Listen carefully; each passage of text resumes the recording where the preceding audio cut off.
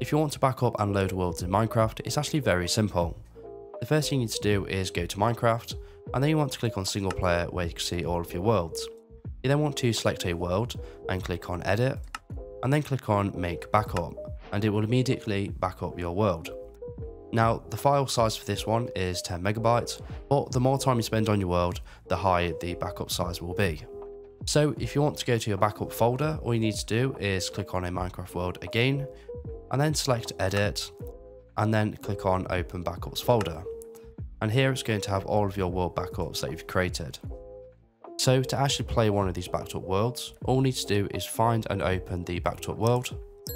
And then here it's going to have a folder inside where we can drag and drop this onto our desktop and then close out of this folder. So once we've done that, you want to go back to .minecraft and then go to a saves folder where all of our Minecraft worlds will be. You then want to drag and drop your backed up world into the saves folder where you can go ahead and load it in Minecraft. And that's it. So if you have any comments, just leave them below and I'll reply to you as soon as I can.